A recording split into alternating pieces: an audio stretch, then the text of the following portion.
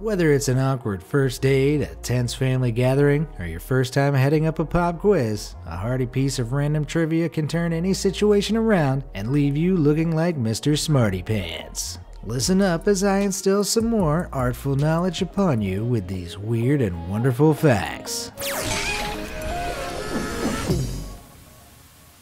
What are tonsil stones?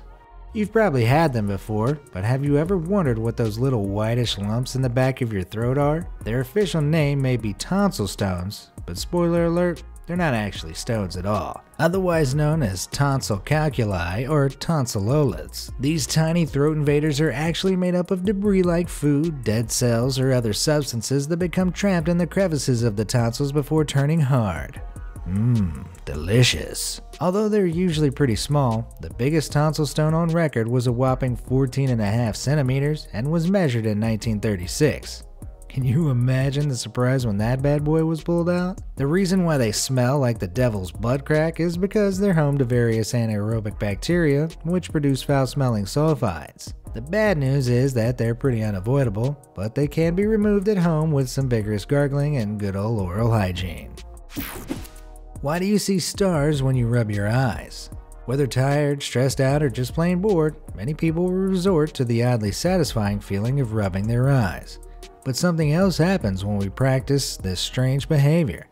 An entire mini galaxy appears. It might seem like you're traveling through space and time, but there's actually a scientific explanation for why you suddenly see stars. These seemingly random shapes and colors are known as phosphenes, and were reported as long ago as the time of the ancient Greeks. You see, rubbing your eyes increases the pressure within the eyeball, and that pressure activates ganglion cells in the retina the same way as light does. Because your brain doesn't know the difference, it interprets this activation as if you were seeing light from the world outside. As a result, you'll likely see tiny blobs of different colors that move and scatter rapidly with the rubbing motion. In other words, that pretty little galaxy is basically your eyeball saying, "Hey dude, you're squishing me." A decapitated head can still blink. You're probably thinking, how do you even know that? Well, my curious companions, we have one man to thank for this intriguing factoid. French chemist Antoine Laurent de Lavoisier. During France's reign of terror in the 18th century, which was characterized by a shed-load of guillotine executions, poor old Mr. Lavoisier found himself on the chopping block. What were his crimes? Discovering hydrogen and helping to implement the metric system. Heinous, I know. Being a total nerd, dedicated chemist, Lavoisier decided that his death wouldn't be in vain, because there was one last discovery he needed to make. Is it possible to blink after having your head cut off? Having promised that he would try and blink for as long as possible after the blade fell, witnesses claim that Lavoisier's decapitated head did indeed blink for around 30 seconds. Because more advanced scientific equipment didn't exist back then, de Lavoisier has since been credited for conducting the earliest known study into the brain's independent function. Totally worth it, right? Crows have funerals. There are plenty of facts that prove animals aren't as unsophisticated as we think. Just get a load of this.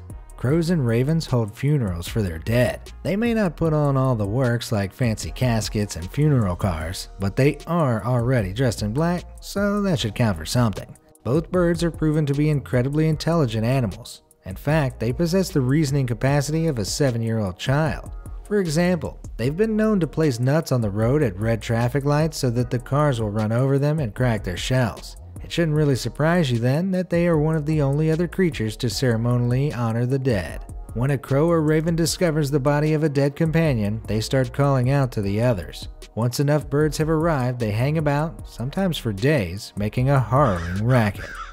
Eventually, they peel off one by one until there are only a couple of birds left to pay their respects before they too leave the remains behind. Mass screaming and squawking might not be the most heartwarming send-off, but hey, at least it's something. Why can't you tickle yourself? Whether you claim to be ticklish or not, there's one thing we can all agree on. It's impossible to tickle yourself. No matter how hard you try to hit the sweet spot on your neck, ribs, feet, or knees, you won't be able to send yourself into fits of giggles. Scientists discovered that the sensation of tickling sends our brain into a mini state of panic, while the unease of knowing that we're about to be tickled by someone can cause us to laugh. From an evolutionary standpoint, this was a pretty handy defense mechanism that helped us recognize unexpected dangers like a poisonous snake slithering over our foot. So why can't we tickle ourselves? Neuroscientists blame the cerebellum, which is located at the back of the skull. This part of the brain has developed to anticipate our own movements, which means the areas that register the tickling sensation are essentially shut off before we even try. By predicting our own movements and registering them as normal, the brain can focus on registering other unpredictable sensations. Smart, huh? There was once a laughing plague in Tanzania. People say laughter is contagious, and after hearing what went down in Tanganyika, now Tanzania, in 1962, you'll believe it too. It began when a group of school friends started laughing during class in a small African village. No one knows why, perhaps someone told a hilarious joke, but soon enough the whole school was infected with contagious laughter and it was forced to close. An entire school laughing would be quite an event, but that wasn't all. When parents picked their kids up, they started laughing too, and so the laughter spread through neighborhoods, shops, and eventually to other villages. No clear records exist from the event, but accounts suggest that the epidemic lasted anywhere from 6 months to a year and a half. Many experts have tried to explain what exactly happened in Tanzania that year. Christian F. Hempelman from Purdue University argues that it was extensive stress, not bliss, that caused the plague. Laughing puts quite a strain on respiration, so the likelihood is that the epidemic happened in short episodes while there were other symptoms like fainting and crying. That year, Tanzania had also won independence, and students reported feeling stressed by expectations from parents and teachers, which may have caused the mass hysteria. In short, the laughing plague probably wasn't as funny as it sounds. The founder of Match.com lost his girlfriend to a Match.com date. These days, online dating is the most popular choice when it comes to meeting new people. But back in the infancy of the internet, it was entirely new territory. In 1993, a man named Gary Kremen saw the World Wide Web's potential as the perfect way to put romantic strangers in touch with each other, so he created a little domain called Match.com. Nowadays, it's one of the world's biggest online dating sites, with over 9.8 million users worldwide, but people didn't quite take to it immediately. The internet was still pretty fresh, and meeting strangers through it seemed like a daunting prospect. Undeterred by the lack of interest, Kremen devised a clever plan.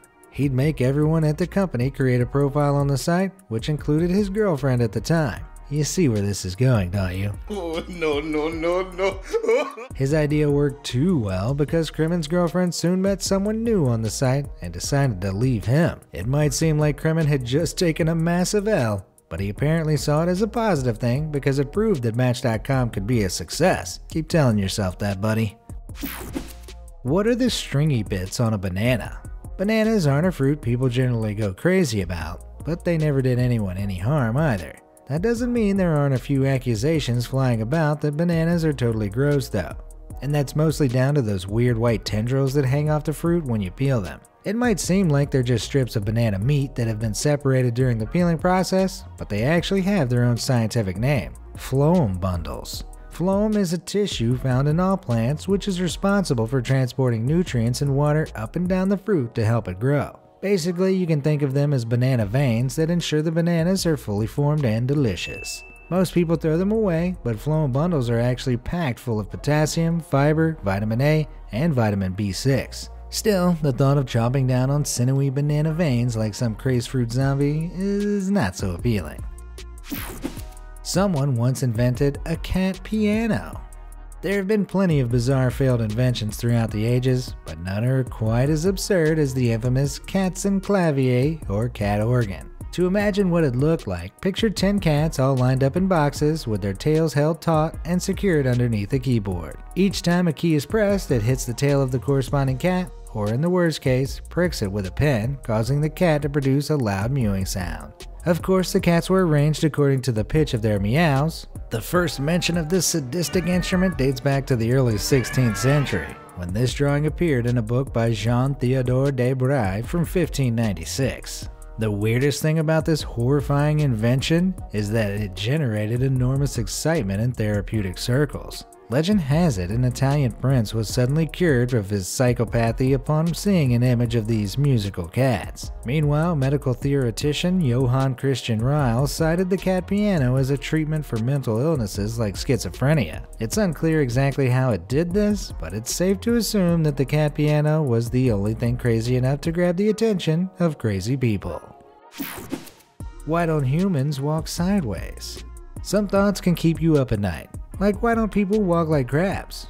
I mean, it's not like we're not capable of moving sideways, right? The thing is, when we want to travel in a sideways direction, we usually turn our bodies to face forward first and then walk normally. There are a few good reasons for this behavior. Because our eyes are located in the center of our face, our peripheral vision, everything that occurs outside of the very center of our gaze, is pretty poor. You might be thinking, but a crab's eyes are on the front too. And you're right, because that's where their food is. When it comes to walking, however, crabs have no choice but to go sideways. This is because their knees bend outwards rather than forwards like human knees do, so they can move quickly sideways in a flurry with their multiple legs. Although humans can try and imitate a crab's movements if they choose to, it's not efficient at all. In fact, various studies have shown that the metabolic cost of walking sideways is over 3 times that of forward walking. If you want to burn some extra calories, I guess, crab walking is the new running. Why do pineapples taste prickly?